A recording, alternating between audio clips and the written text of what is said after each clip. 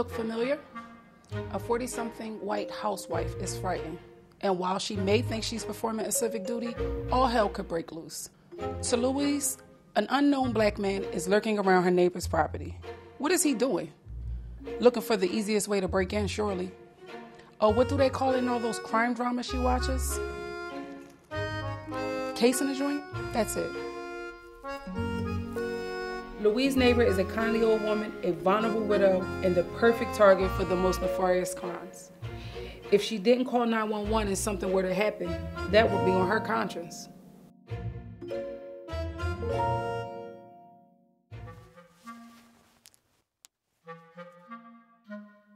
But should Louise call the cops? Lately, the news has been filled with nosy white women not minding their business. And as a result, black people have been aggressively harassed and arrested by cops.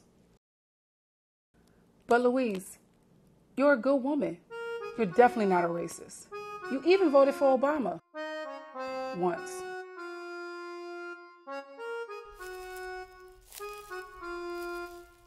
Still, there's a possibility that the phone call you make could lead to the disruption of an innocent man's life.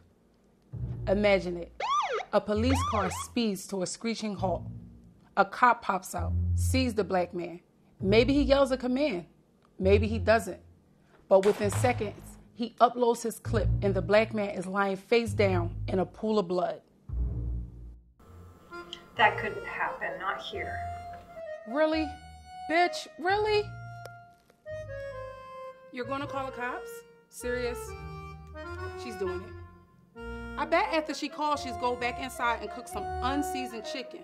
Or worse, throw some raisins in potato salad. Like, I can't. She is really doing this. This is 911. What is your emergency? Louise, I know you know you're stereotyping this man, right? Yes, I'm on 2008-1 Evergreen Street. Yes, ma'am. What is your emergency? Louise, before you tell this person anything, what do you really see?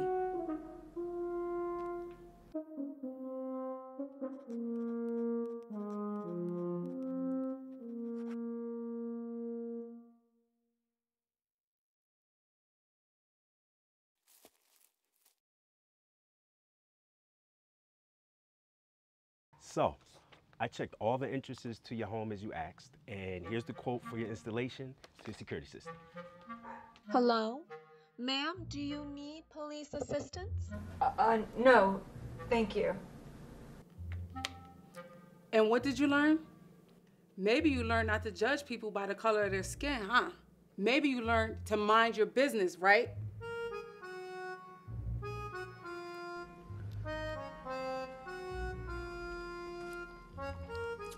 Louise thought she was being the good neighbor, looking out for the welfare of another. Instead, she stepped into a zone, one where undercover bigotry can endanger black bodies. This kale-eating, purse-clutching, basic bitch almost called the authorities on an innocent black man. A black man she suspected to be a burglar, but in actuality was there to provide security. Let this be a lesson to all the nosy-ass white people. Before you dial on someone else, check yourself. In fact, repeat this mantra. Leave black people alone, Louise. Leave the black people alone.